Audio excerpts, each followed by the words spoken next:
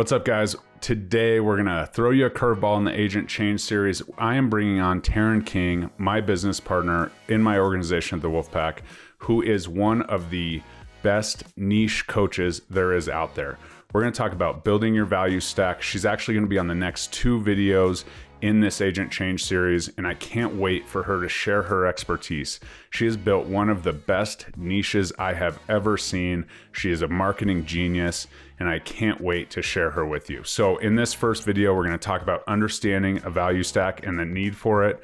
We're going to dive into the components of a value stack that you need to dial in and kind of maybe how to choose some of them. And then we're going to talk about enhancing your value stack and to differentiate as we move forward. As you guys know, buyer's agent to listing agent in 30 days is getting close to release. So comment webinar below. If you don't know what that looks like, we are going to give you a tactical strategy in a free webinar in order to progress your business from a buyer's agent to a listing agent. If the industry doesn't change and we don't have all this stuff coming down from the commission lawsuits, that's great. You still need to list to last, as the industry has said for a long time. So without further ado, let's bring Taryn on here. I am so excited to share her information with you. I will put her Calendly link in the description of this video. So let's go.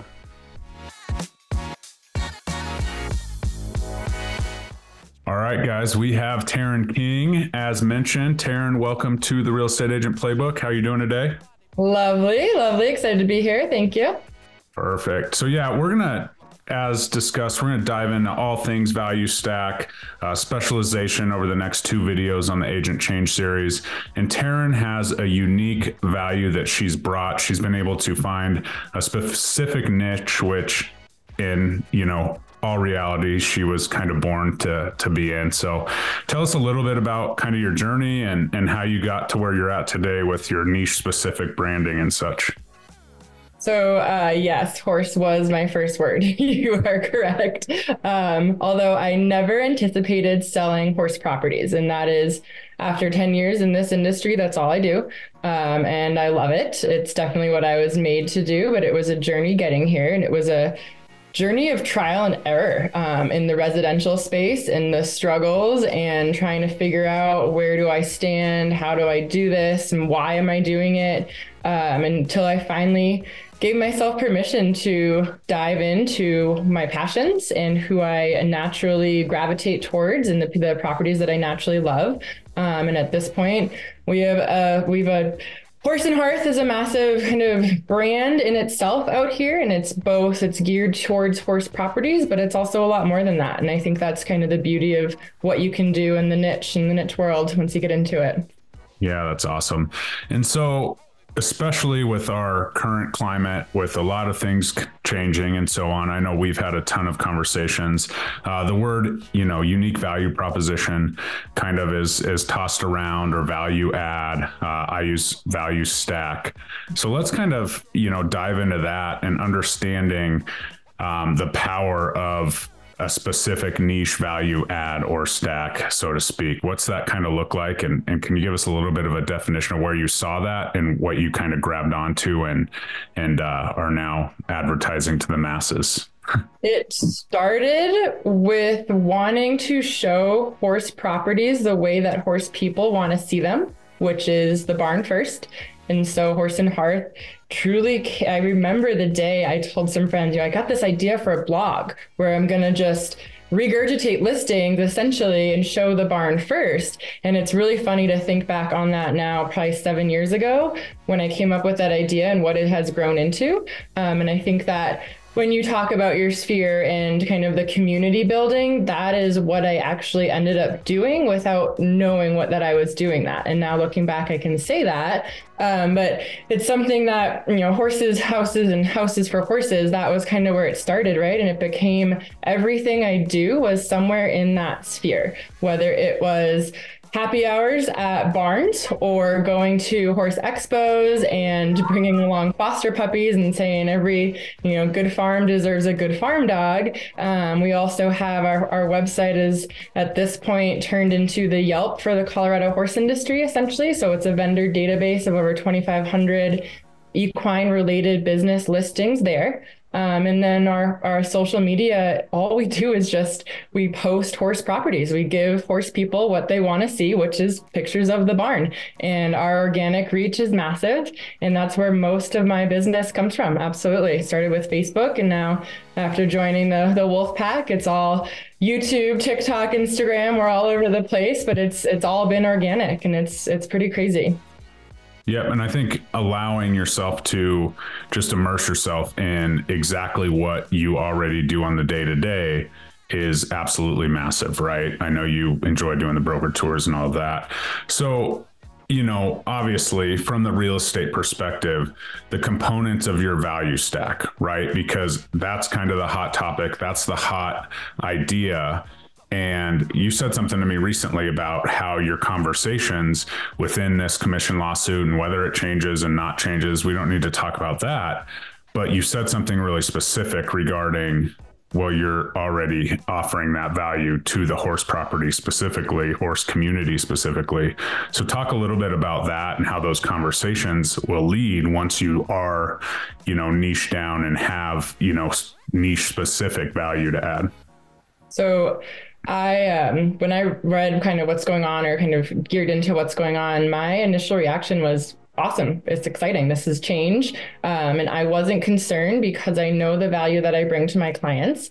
And why wouldn't you want to walk into a listing appointment with a listing agreement already signed? And I've never met these people, but that's often the case. And it's because we have positioned ourselves to be so valuable to what they need. These certain types of properties, they need to be presented in a certain light, and they need to be presented to the right communities. And that goes across the board for whatever niche you're going to get into. And so with us, we do have such a big following. We have an email list of over 2,000 horse property buyers.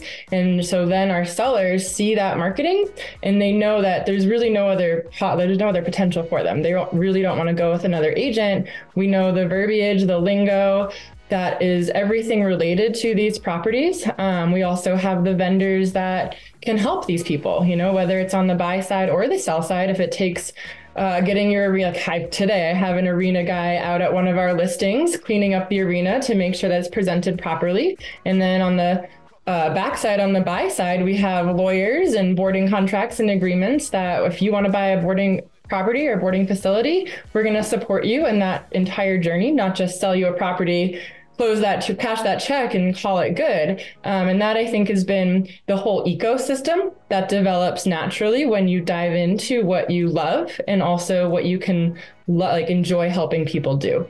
Right. And so we can enjoy what we're doing and really provide value to both the buyers and the sellers that a lot of other agents can't. It's just not their world.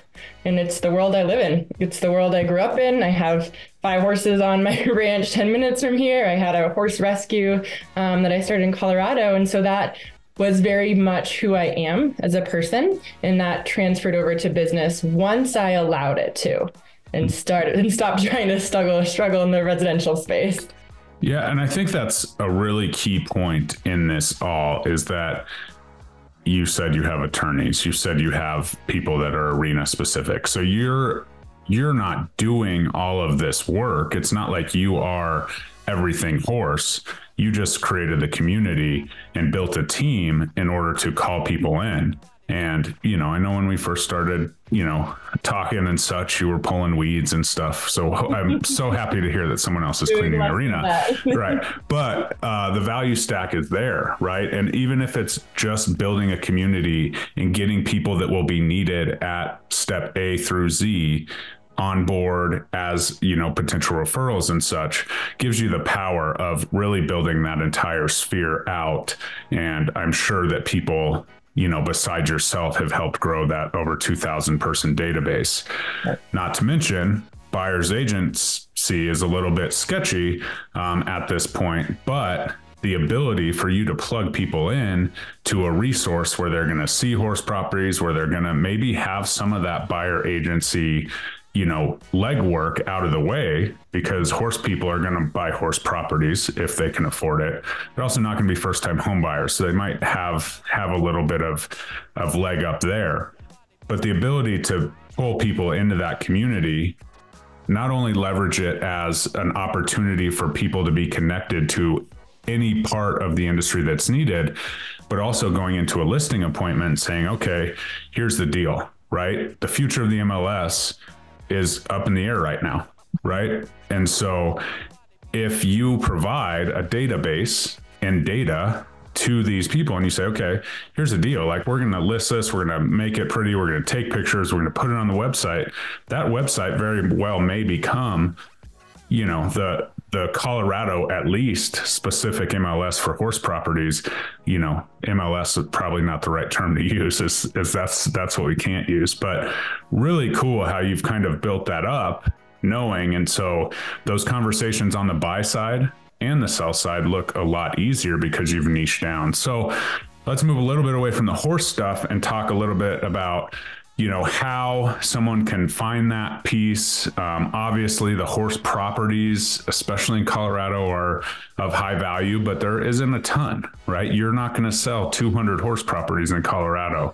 And so talk a little bit about what people can do to kind of find that specific niche, and if there's any like guidelines you have to kind of draw into one, because the last thing we need to do is spend a lot of time building a niche that's, you know, dying or not lucrative. So talk a little bit about that and some ideas you would have for maybe a different niche, or how you would build it if it was, you know, a golfer or a, you know, skier or whatever. I wish I had more time because I have so many ideas for so many different niches that could work. And I think the biggest thing is be true to who you are, because you have to love what you do.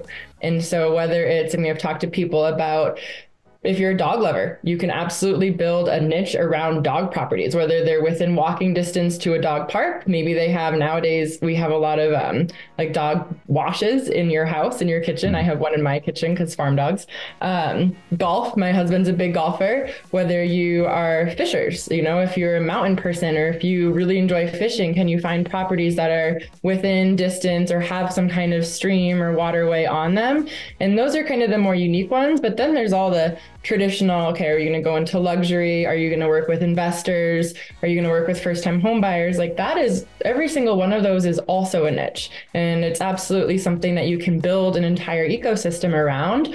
I like the fun ones. I think the kind of more unique you can be and how true you can be and authentic to yourself, whether that's homesteading and regenerative properties, or homeschooling. You know, you even talk to somebody about building out, here's properties and houses that have a place that you could really develop a homeschool and have space to homeschool your 5 kids, you know, because that's not every property. There's whatever you are into, you can build a niche around that. But I think that is the key aspect, is you have to be into it. You know, there's a lot of people who want to get into luxury, or I see a lot of people who want to get into the farm and ranch space too, but they don't live the lifestyle. They don't talk the talk, they don't walk the walk, and that comes across very quickly. And then you're just wasting your time at that point. Right. And then it comes in, especially when some of more of those general ones that you mentioned, first time home buyers and so on. I think even more, it's about building that team out. Right. Building the team out for what's going to come up. Maybe it's not boarding attorneys. Maybe it's, you know, somebody to help you learn how to maintain your house, or, you know, that kind of stuff, especially first time home buyers. There might be some work done. So contractors and designers and those kind of people. And obviously, if there's a recreational interest, as far as that goes, it's a lot more fun. But, you know, not everyone has not everyone's that way. So that's really cool. So let's talk a little bit about differentiation, right? There's a lot of people that want to be in the horse industry. There's a lot of people that have tried horse property websites and so on. So talk a little bit about the importance of differentiating when you get into said niche, and maybe a few things that you've pulled on that have, you know, maybe been a crazy idea, but have really, you know, elevated your niche. Yeah. I think that, you know, one of the things is really the entrepreneurial mindset. And that's kind of also how I've always been as well. I see this as a problem and how do I create a solution? And so that can be across the board. And for even, the way I started the blog was I saw a problem where these properties were not presented the way that the consumer wanted to see them. And so in creating that solution, this whole brand started to develop. And things like with Horse and Hearth specifically, we have a massive kind of tension out here in Colorado between what is rural Colorado, very kind of heritage of Colorado, cowboy town, if you will, and what is massive development and happening really quickly in real time. And so there's a lot of tension between that. And that's something that I didn't really intend on going down that path, but now I am creating and connecting with equine professionals across the country who are experiencing the same thing because there's this tension, there's this problem. So how do we create a solution? And so I think that is where you start to differentiate yourself is whatever properties, whatever niche you're into, what do those people need? What are they struggling with? And how do I create a solution for that problem? And then dive into that. And that's going to set you apart. I think branding is a really big part of it. You have to brand yourself, and even down to the colors that I'm like wearing the colors of my brand right now. It's like literally something that you embody. And so it was also a green and gold is kind of a very equine focused brand or colors. And so you're going to set yourself apart by those little things that you're going to do, but then those bigger projects are what will put you apart in the marketplace. And something like when we are such a word of mouth referral business right now, which I didn't realize until this year, but it's because when somebody calls, they know that they're going to, like I have a lot of relocation clients right now, relocation buyers, and they know that when they call us, they're going to have somebody guide them through the process of purchasing a horse property out here, but they're also going to have somebody and get them involved in the community out here. And so again, it comes back to that community building. And I think that any good realtor is a community builder. And I think that when you can differentiate yourself within that and set yourself apart in your community, that is the kind of the secret sauce there for sure.